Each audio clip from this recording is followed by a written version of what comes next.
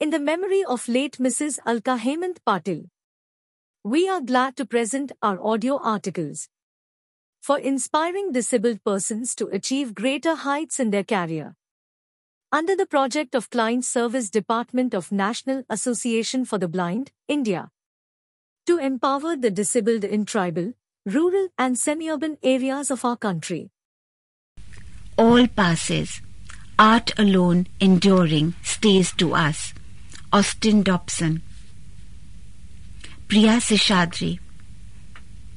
Bits of sponge, clumps of modelling clay, wire, canvas and bottles of paint surround an unusual artist as she works with total concentration on her remarkable landscapes. Priya Seshadri has to work through feel and imagination as she is totally blind. Born with congenital corneal dystrophy, Priya could distinguish between night and day until the age of 6 years. She was brought up in a joint family, and her early recollections are of happy interaction between cousins, climbing trees, and outings with parents, aunts, and uncles.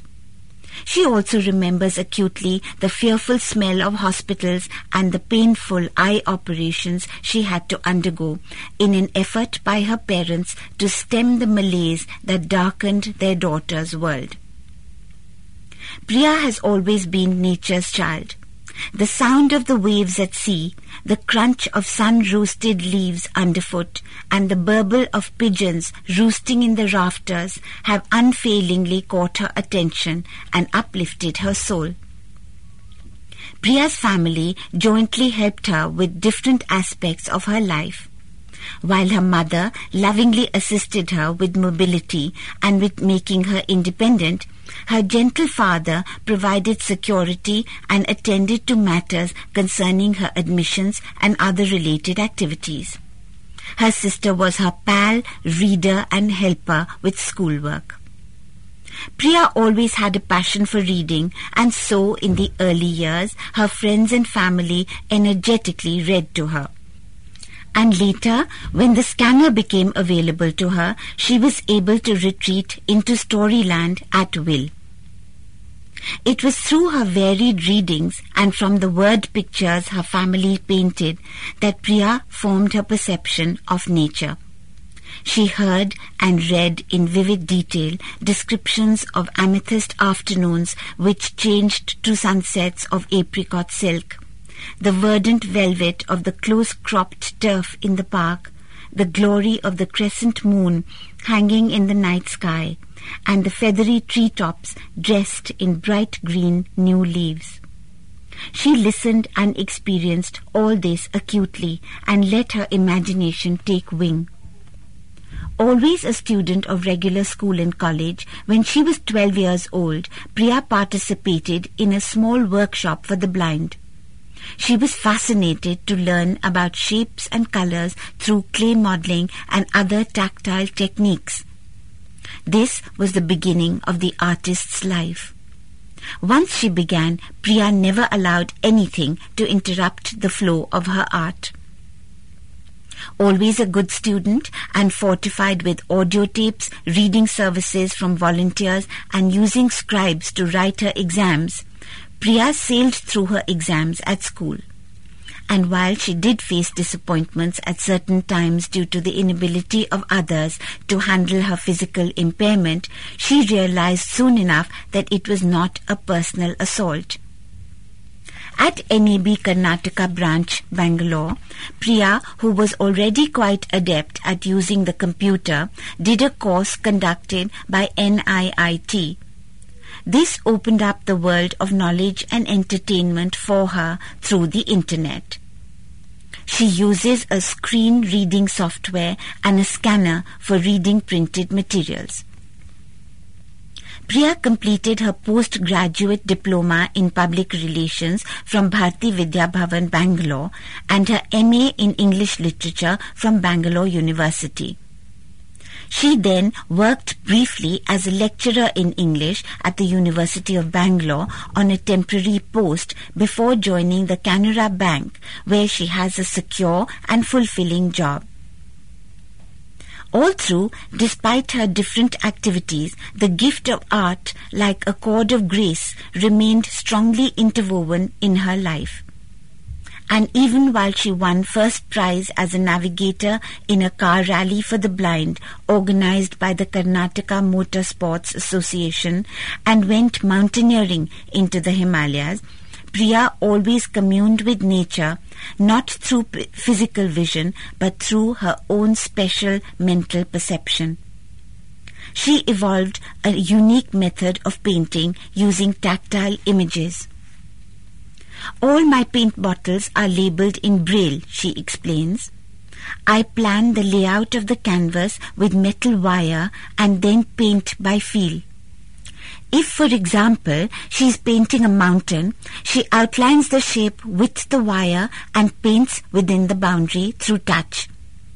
If she is working on paper, Priya embosses the shape she requires by pressing the wire onto the page from behind, and then works the paint into the embossed outline. For background, Priya usually uses a sponge to create an even wash. She uses modeling clay and other techniques too to create the wonders of nature, and of course each painting is unique and different, and Priya feels possessive of her work. I don't like to sell it or give it away, she says. Each picture is one of its kind and cannot be repeated. It was while she was participating in a workshop at Bal Bhavan in Bangalore that Priya got a lot of media attention, and her work was chosen by Very Special Arts India to be displayed at an exhibition at the Lalit Kala Academy, New Delhi. The same organization then selected her to represent India at the International Arts Festival at Brussels.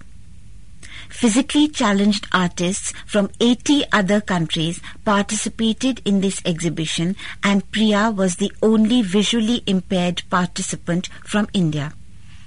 She demonstrated her skill and techniques and won considerable acclaim. Priya enjoyed the beautiful city of Brussels, but she was there only for 10 days.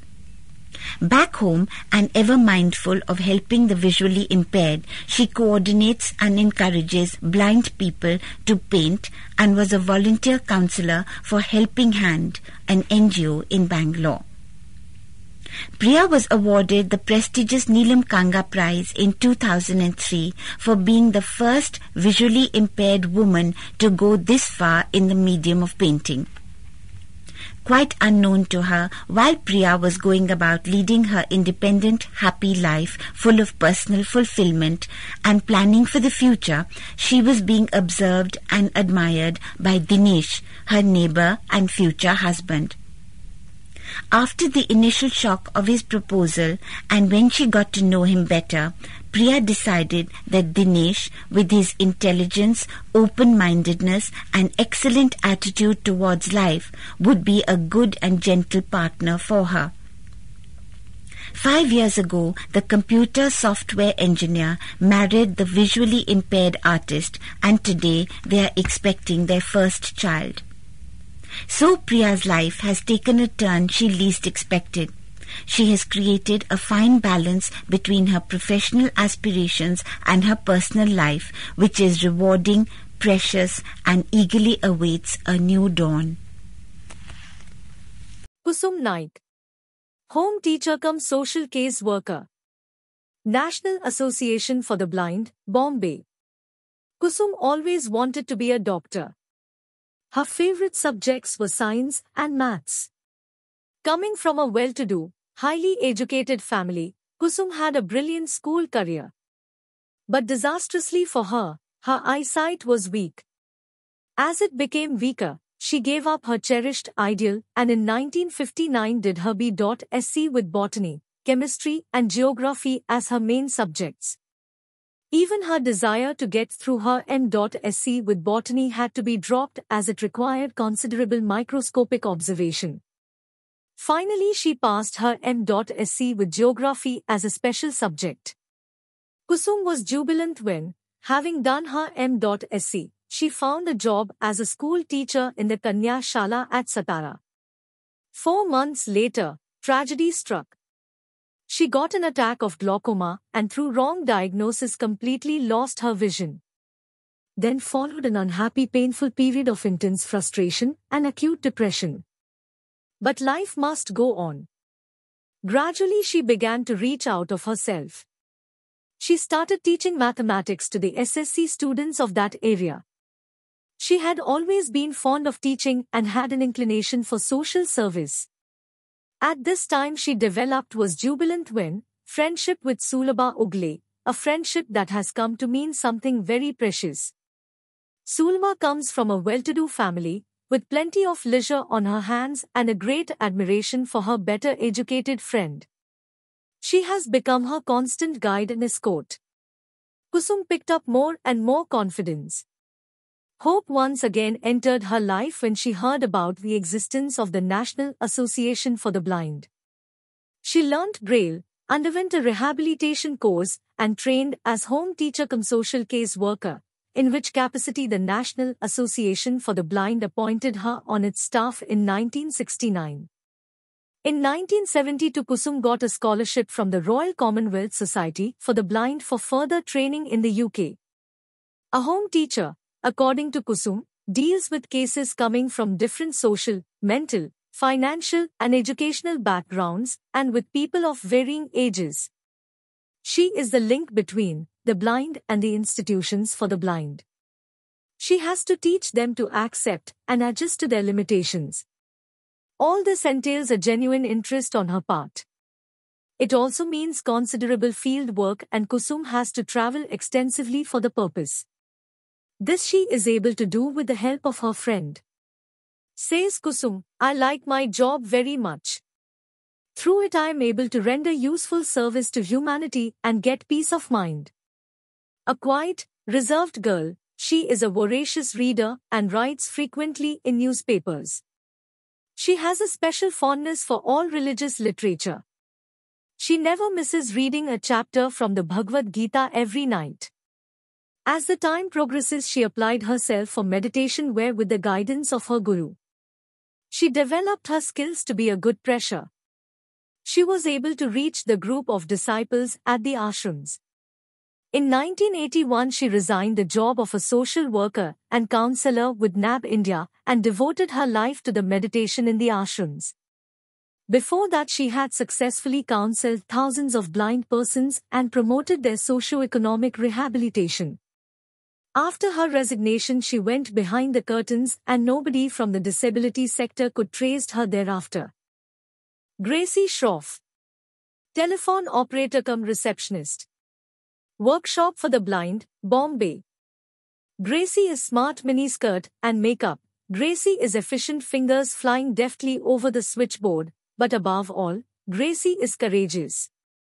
Life for her has been a grim struggle against adverse circumstances, which she has met boldly. Born 37 years ago in a Jewish home, a premature baby with sore eyes, she lost her sight completely by the time she was 7, due to faulty treatment. Overprotected by her highly orthodox parents, Gracy was kept at home. She shaved against inactivity. She desperately wanted to go to school, to mix with youngsters her age, to laugh and play. An exuberant child, her helplessness drove her twice to the point of suicide. At last in her teens, with the barest smattering of an education, acquired through stubborn persistence, she joined the Victoria Memorial School for the Blind, Bombay, where she learnt Braille and physiotherapy. She attended the G.T. hospital for her practical training and took up a part-time job treating private patients for massage and physiotherapy. But such patients were few and far between, even though she gave complete satisfaction. Doctors were reluctant to recommend her just because she was blind. What is more, she was expected to do the work for lesser pay, if she was to get any work at all. Looking round for something else to do, Gracy learnt telephone operating at the Hindustan Spinning and Weaving Mills, Bombay. She soon became expert at it and was employed by the Workshop for the Blind, Bombay, as its receptionist cum operator, a post which she is holding to this day. She is proud of the fact that she has been awarded the Naseo Merit Certificate for being an outstanding handicapped employee in Maharashtra for the year 1974. She is also proud that she has trained many blind persons to operate the switchboard, all of whom are now standing on their own feet. One of the trainees later became her husband. Vasant Shroff, who was partially blind, has unfortunately now become totally so. Vasant and Gracy live on their own. Gracy looks after their little home, completely cleaning, washing, ironing, and cooking, yes, cooking absolutely independently. She can turn up a chicken curry or a tasty pulav in a trice. How happy she is at last to have obtained a gas connection which had been refused her earlier, on the plea that it would be dangerous for blind to handle. But Gracy can take all things in her stride. She keeps her house spick and span. She is fussy about dirt. She keeps herself neat and well-dressed, applies her makeup herself, and takes an eager interest in things around her. She loves to see movies and the TV. She has a low pleasant voice and is good at light music, and she always wears a smile. Shanta Vadyar, Master of Social Work, Bombay University, Bombay. For pretty, 25-year-old, amber-eyed Shanta Vadyar, life began in darkness. With great reluctance and much heartbreak, her parents sent her to the Dadar School for the Blind, Bombay, when she was just 5 years old. They could not keep her with them, as her father was an IF officer liable to frequent transfers which would upset her education. A clever child, quick at her lessons, she easily passed her SSC and went on to graduate from the Chandibai Himmatlal Mansukhani College, Ulhasnagar, in 1972. With the active encouragement of Miss Nama Ajgaonkar, her former principal, Mr. Saurabh Khan, a prominent social worker of Bombay, and her father, Shanta then decided to enter a field as yet untouched by the blind. She joined Nirmala Niketan, College of Social Work, and in 1974 obtained a master's degree in social work, the first ever blind student in India to do so. The 2 years at Nirmala Niketan she counts as the best and happiest of her life. Her spontaneous acceptance by faculty members and students helped instill confidence into a basically shy person, and this was further built up when she dealt with the necessary casework, group work and community organization. Her knowledge also widened with the study of such subjects as Indian social problems, human growth, mental hygiene, research and statistics. No wonder then, she was quickly absorbed by the National Association for the Blind as a research assistant for their project, facilities available to blind and orthopedically handicapped students in colleges of Bombay City and surrounding areas. For this work, Shanta had to gather material and collect data by interviewing handicapped students, college principals, and professors. She had to prepare questionnaires, analyze the collected data with the help of tabulations, and finally write the report and recommendations. This was a challenging task which she performed ably. She is out to prove that a blind person, and a girl at that, can with courage and determination do just about anything. And that goes for daily life too. She is completely independent both at work and at home and dreams of a marriage where she will fully pull her own weight and show that a handicapped wife is every bit as good as another. Says Shanta shyly, like any other young girl, I too would like to marry a nice, educated young man, whom I would love, and have a small family and home of my own. She married with Mr. Narsinghan, a government officer, and happily settled in Mulund, Mumbai. After the marriage she had no interest in getting a permanent job. She continued to be with blind women and she encouraged hundreds of them to achieve better settlement in their lives. She established appreciable personal rapport with blind persons. She was elected as an honorary secretary of Blind Persons Association. During her tenure she had good relationship with the needy and poor blind, especially hawkers. Many social working groups tried to nominate her for getting prestigious awards. She expressed her inability to be nominated in the polite words. She is continually working for the empowerment of blind women and taking care of her sweet family. Dr. Usha Bhalerao, research student, Vikram University, Ujjain. Is it true? She asked her mother. There is anything wrong with my eyes? Little Usha had no idea what it was to see, for trachoma had felt her blind when she was only 18 months old.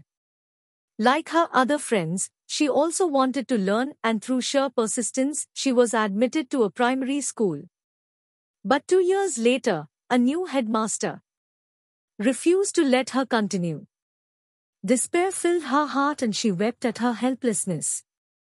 She stayed at home, learned to cook and look after the house, and she took music lessons at which she showed herself highly proficient.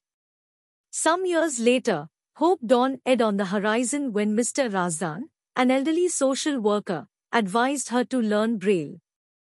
Usha's father secured a Braille book from Bombay, A Valley Grows Up.